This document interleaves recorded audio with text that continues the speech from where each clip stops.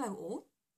As the title may suggest, this is a makeup tutorial. My first makeup tutorial and in all likelihood my last makeup tutorial. I was asked some time ago if I would do one and I confess myself reluctant because I don't feel that I do anything particularly original or different or interesting. We have the likes of Drakmakens and Black Friday and of Herbs and Altars. Their makeup is amazing. You know, they're so innovative. They're certainly Drakmakens and of Herbs and Altars are constantly changing their makeup styles. I've very much come to a point where I've almost got a signature look. I've settled on a style that I like and I know suits me and I know works for me. That's not to say that I don't experiment from time to time, but I'll spend the afternoon doing some Drakmakens-esque makeup on myself, only to look at it and think it looks complete rubbish, take it all off again and go back to this. So I confess at the time I sidestepped the issue.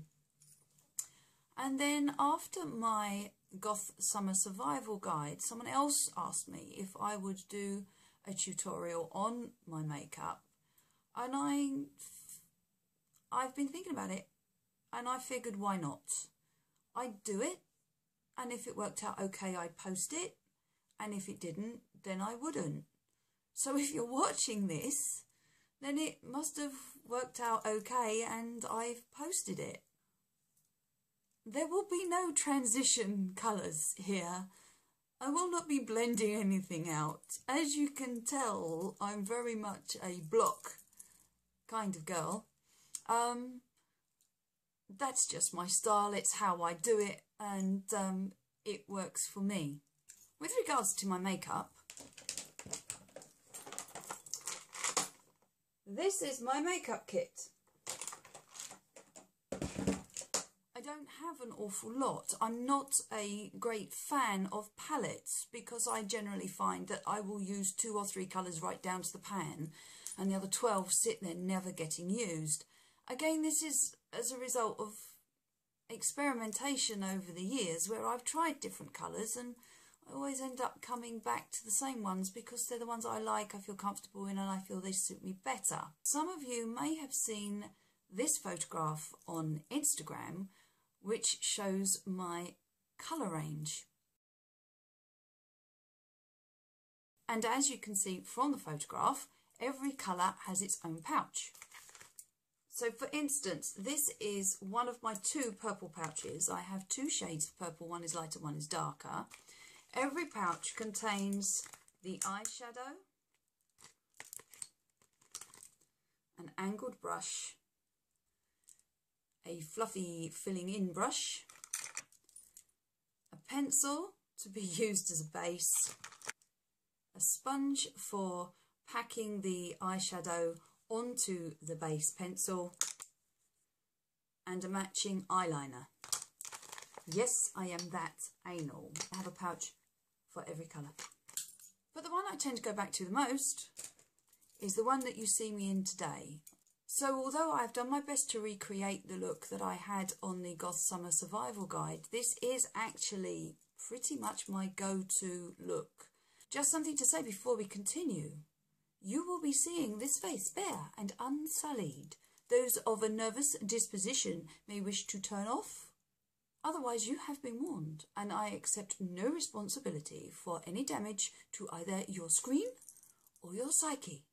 So, if you want to see how I achieved this look, keep watching.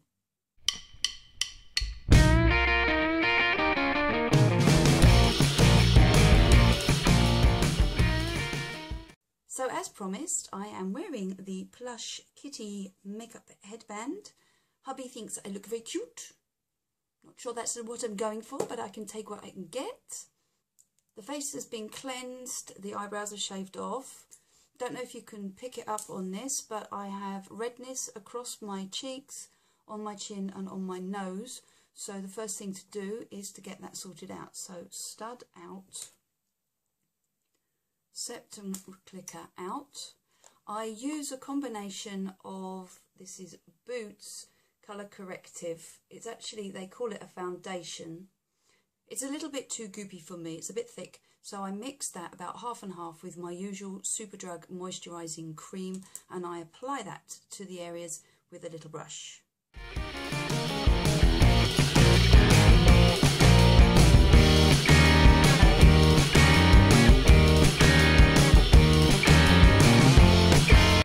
That done, I then moisturise the rest of my face with the Superdrug moisturising cream, except for my eyes. Now at night when this look comes off, I do moisturise once I've cleansed with this Avon, specifically for the eye area moisturiser, but I find that if I moisturise and prime my eyes before the makeup goes on, it goes right into the creases and it's a horrible nasty mess. So if I'm going to be putting makeup on, I don't moisturise around the eye area. I use a flat top kabuki brush to put my moisturiser on, basically because otherwise it all goes up under my nails.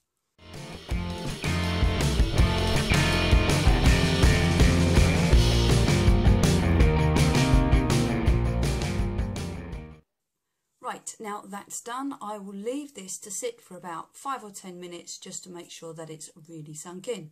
So I'll be back in a bit. So I've had a cup of tea, my moisturiser is all sunk in, my face is not tacky, it's nice and dry, and now it's time for foundation. For everyday wear, I use the Rimmel Lasting Finish in the shade Light Porcelain, and I apply that with a Real Techniques beauty sponge.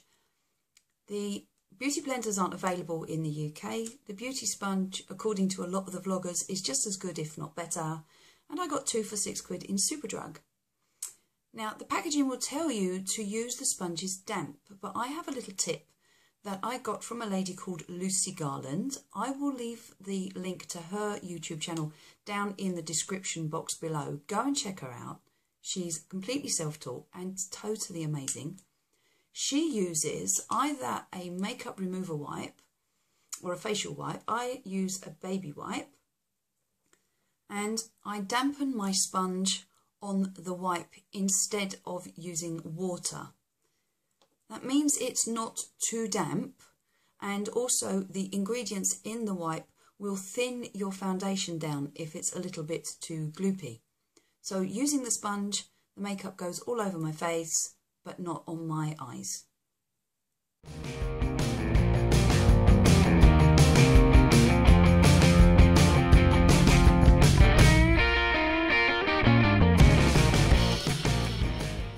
The other advantage of using a face wipe or a baby wipe to dampen your sponge is that you can also use it to clean it off afterwards.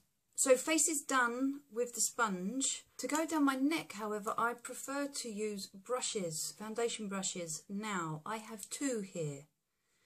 This one is a flat top kabuki brush, which I got on eBay for £5, possibly.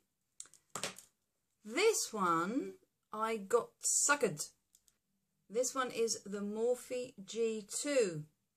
There is a particular beauty vlogger on YouTube who raves about these things, and according to that particular beauty blogger, this is a beauty blender on a stick. Well, I got some money for my birthday and I thought, well, I would try it. So I ordered it and I've tried it, and it was about £25 by the time I'd had it shipped here. And yes, it's very good, but it's no better than this one. So, don't always believe the hype, guys. Don't always believe the hype.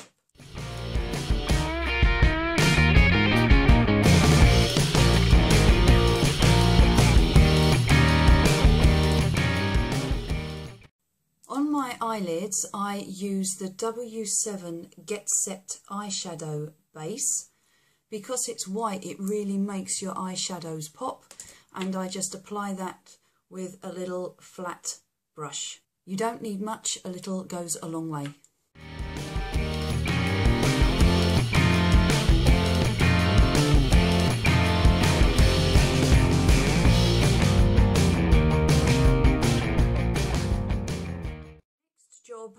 powder.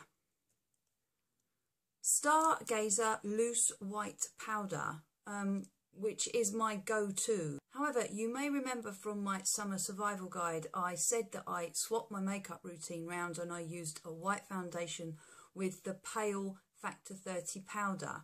Well, I had a look on eBay and I found this. It is white powder Factor 50.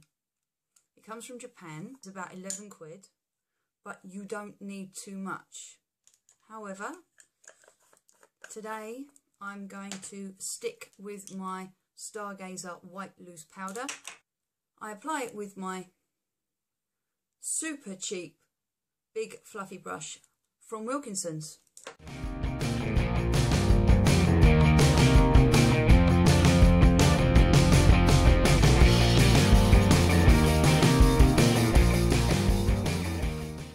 At this point I take a fluffy angled brush and just go back into the pot to go over the eyes.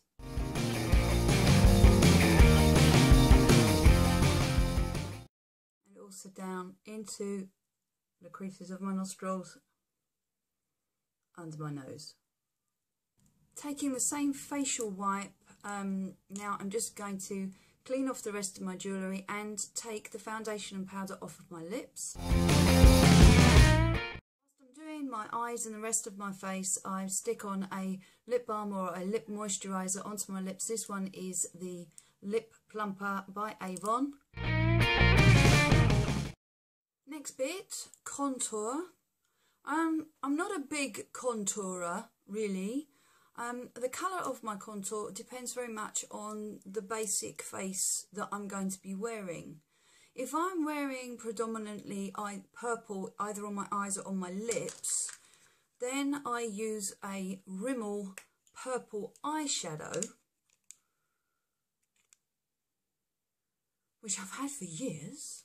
If I'm going very grey and black with grey and black eyeshadow and grey and black lips, then I use this eyeshadow. Is called You're the Greyest. It's from Essence. I got it in Wilkinson's for about £1. As I'm going to be doing a purple lip today, I'm going to go with my extremely old Rimmel eyeshadow, and I use a flat foundation brush. I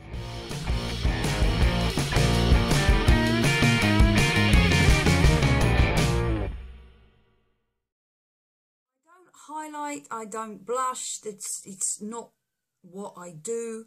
The next bit that I go to is my eyes, and the first thing I do is map out the shape of my eyeliner. I use a black Barry M eyeshadow. Again, I've had this for donkey's years. And I have got the thinnest, smallest angled brush I think I have ever seen. It was actually part of a nail art brush set, which I got in Poundland. It has a really sharp angle. It's quite hard, so I get a nice line. Now, all over the place at the moment is the taped wing. I don't bother with tape because that just takes my foundation off. I have a piece of card. Place the card at the angle I want it on my eye, and with my brush, draw in my line. Thanks to my dear grandmother and mother, I have quite pronounced hoods on my eyes. So if I was to draw a straight line straight out from the corner of my eyes, they would actually end up drooping. So what I have to do is cheat and draw the angle. Can you see the angle there? Now what happens down here just depends on a whim, really, whether I'm just going to have this one line coming out or if I want something else going on. Today I quite fancy having the shadow underneath. I also use this brush to mark out my inner wing at the bottom.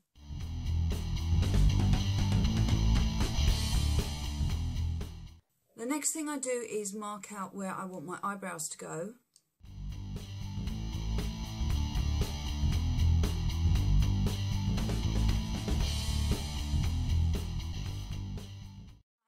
explained in the introduction, my basic makeup shape is pretty much always the same. It might get more extended, or I might do something different underneath. Colour combinations will change, but the shape itself is pretty much always the same.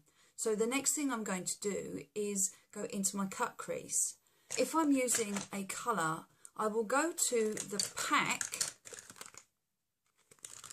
and every colour has got its own very sharply angled thin brush. For me personally, the style of makeup I do, I find it just works better with an angled brush. They don't have to cost a lot of money. These ones are cheap ones from Wilkinson's. I think this was a couple of quid. But as today I'm recreating the look from the Surviving Summer guide, I'm going to stick with my teeny tiny brush and my black eyeshadow and draw in my cut crease.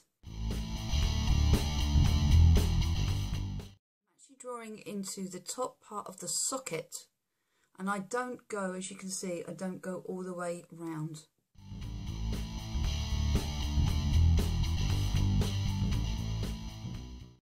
So my next job is to line my waterline, and I pretty much always use white these days. Now whatever colour is going on the lid nearest my lashes, I will go to that pack and take out the pencil, and I put that just on a thin line close to the lashes as a base for the eyeshadow, and in this case it will be the white pencil again.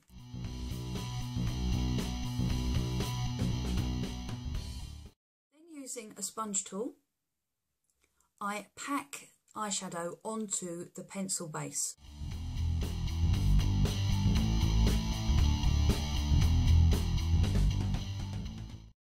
I go to my under eye with just a cheap black eyeliner. Again, this is Essence.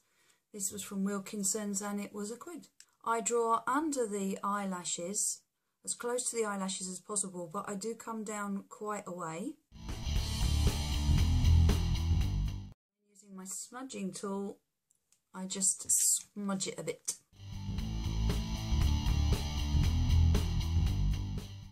Set my eyeliner in place with black eyeshadow and a very thin flat brush.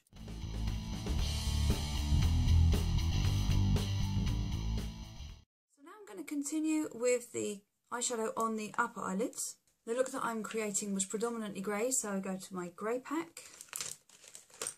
I have my grey eyeshadow, this is by L'Oreal, and I continue drawing the shape through the socket and then out to meet the end of the eyeliner. Sometimes I take it out a little further.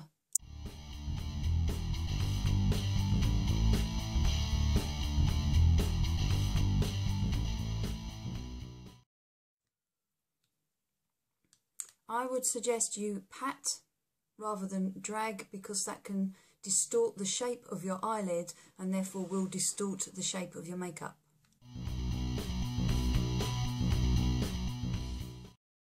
Having drawn the outer shape, now it's just a question of filling it in where I want it.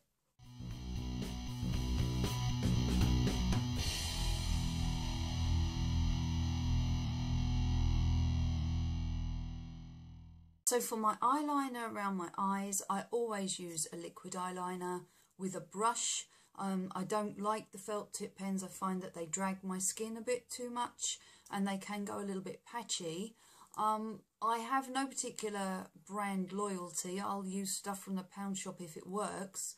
Whatever size bottle or applicator it comes with, I generally use an artist's very fine brush, because I find the longer the handle, the more control I have. However, I recently purchased a NYX eyeliner for no other reason than the handle is immensely long. It makes it really easy to work with. Is the eyeliner any better than the Poundland stuff?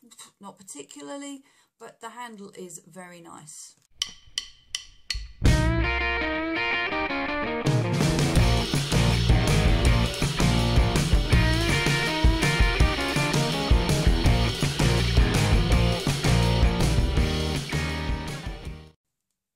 If I have patchiness issues with my eyebrows, I go back in with the liquid eyeliner on a brush and just fill that in, sharpen up any edges, extend any points that I want to do, make them thicker, deeper, whatever. So I'm going to do that now.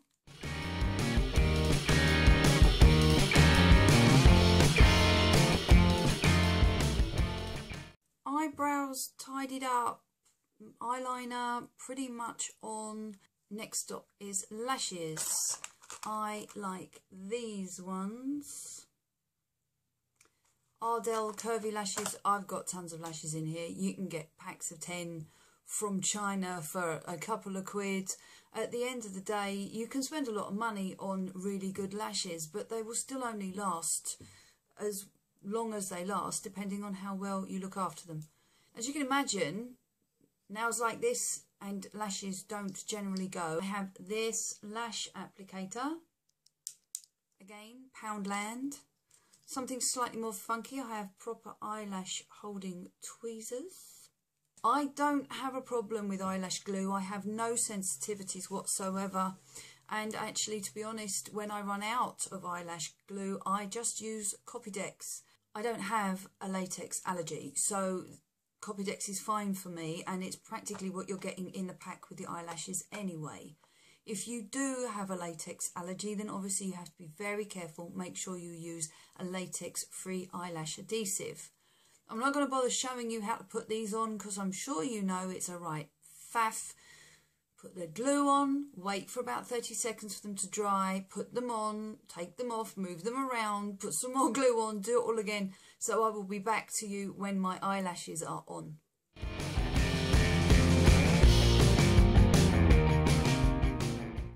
So this is the finished product with hair, lips, jewellery, the works. I hope you enjoyed this tutorial. I confess it was slightly nerve-wracking, to say the least. If you haven't already, please subscribe to my channel, and until the next time, take care. Bye.